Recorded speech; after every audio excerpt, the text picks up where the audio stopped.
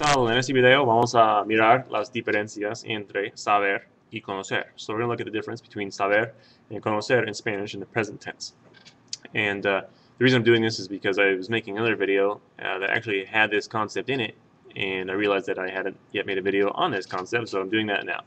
So saber and conocer technically both mean to know. If you think of it, however, as conocer meaning to be familiar with, it makes things much easier. Saber is going to be used to talk about things that you know that somebody knows how to do, or it's going to be used to talk about knowing facts or information, like saying things. For example, like I know how to swim, you know how to speak Spanish. I know that she's 15 years old. That's saber basically in a nutshell. Conocer, well, also means to know, but you can use it for saying things like I know the person, I know a place, I know an animal. So it's being familiar with people or places basically.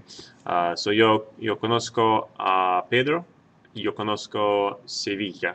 The only thing catchy with this one is that with conocer, when you're familiar with a person, make sure you have that a personal, the personal a there. So when I know yo conozco a Austin Powers, you have to have that a in there so that it's just a personal a. It's one of those weird Spanish things.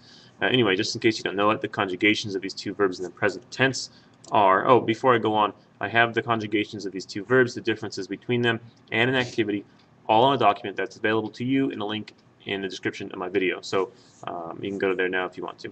Anyway, the saber is sé, sabes, sabe, sabemos, sabéis, saben. And conocer is conozco, conoces, conoce, conocemos, conocéis, conocen.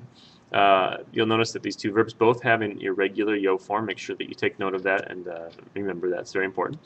And then what I want you to do is just to do a little bit of practice here is I made up a little paragraph. It's kind of old school, but I just made it, and it's about, well, you can read it and see what it's about. And what I want you to do is in each of those blanks that are in the paragraph, conjugate saber or conocer in the present tense and see if you can get it right. Again, this is available in that link in the document that's in the description of my video. So go there now if you want to do this, and I'm going to start giving you my answers right now. Mi amigo Juan conoce a Michael Jordan. Juan dice que Jordan sabe jugar al baloncesto muy bien. Aunque yo no conozco a Jordan, yo sé que el equipo Los Toros es excelente. También Juan y yo sabemos que esta noche los Toros van a jugar en Sacramento. Yo no conozco Sacramento, pero mi amigo sí conoce Sacramento. Juan sabe que los Toros van a ganar, pero yo no sé. Vamos a invitar a unas chicas muy bonitas. Nosotros no conocemos a estas chicas, pero muy bien, pero no nos molesta. So that's pretty much it. Pretty much if you're knowing a person or place, use conocer. If you know a fact, information, how to do something, use saber.